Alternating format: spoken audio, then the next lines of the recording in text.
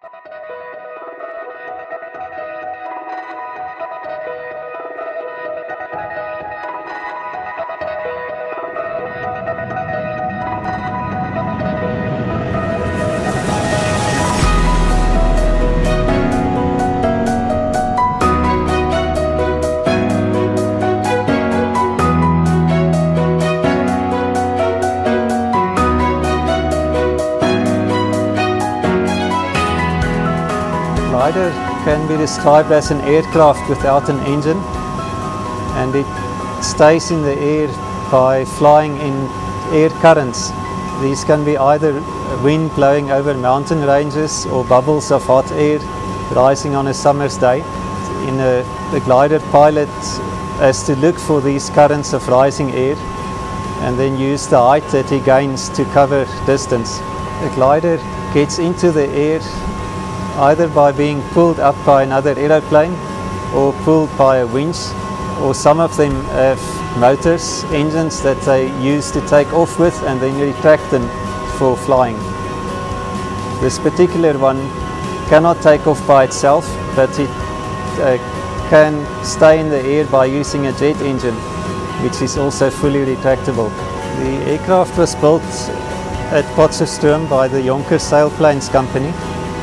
The company was started by two brothers, Ace and Atti Jonker, with the ideal of building a world-class competition glider, in which they have succeeded. This glider is intended to take part in gliding competitions that typically consist of tasks of several hundred kilometers that the gliders have to fly, and the person who flies the fastest over a set course is the winner. The maximum speed that the glider is allowed to fly is around 300 kilometers per hour, but it's not efficient to fly that fast in a competition. The typical speeds for competitions are around 160 kilometers per hour, and the maximum distance that they can cover is about 1,500 kilometers.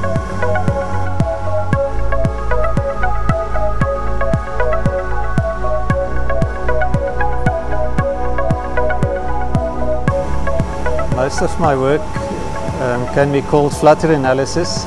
We must determine by testing and calculation that aircraft are safe to fly.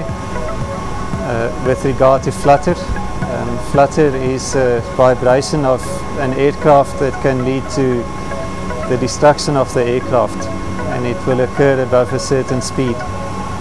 We are in the hall of the medium speed wind tunnel of the CSIR. The reason why we are here is because we need this height to suspend the aircraft behind me. The purpose of the test is to measure the natural modes of the aircraft, and because of the long wingspan, the frequencies of the lowest natural modes are quite low, about 2 Hz. And we needed to suspend the aircraft in such a way that the first rigid body frequency is less than 1 Hz. And for that we suspended from long springs. The springs must extend by more than a meter.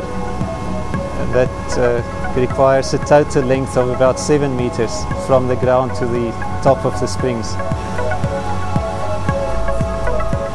Glider can be flown in two different classes, either the 18-meter class or the open class. The configuration that we are testing here is the 18-meter configuration, and the difference is just in the wingtip. You fit a different outer portion of the wing for the different classes. Any object, including aircraft, can vibrate in a number of modes of vibration. For any object that's standing still, these vibrations will eventually die away. But for an aircraft that's flying through the air, the vibrations can actually grow and destroy the aircraft. The purpose of ground vibration testing is to measure the natural modes of vibration for the aircraft. Then through calculation we calculate the aerodynamic forces that are generated by these vibrations, and ultimately we calculate the speed at which the vibrations will become unstable, which is the flutter speed of the aircraft. The client wants to certify this aircraft in Europe, So our results will be presented to the European Aviation Authorities, who will then grant a type certificate to this aircraft.